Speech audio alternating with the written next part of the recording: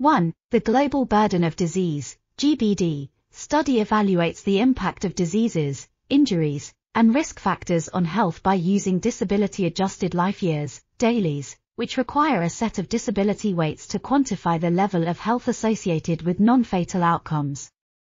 2. The objective of this study was to estimate disability weights for the GBD 2013 study.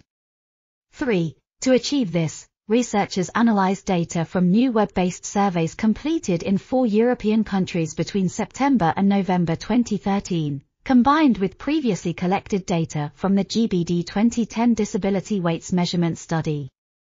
4. The surveys used paired comparison questions where respondents compared 2 hypothetical individuals with different health states and specified which person they deemed healthier.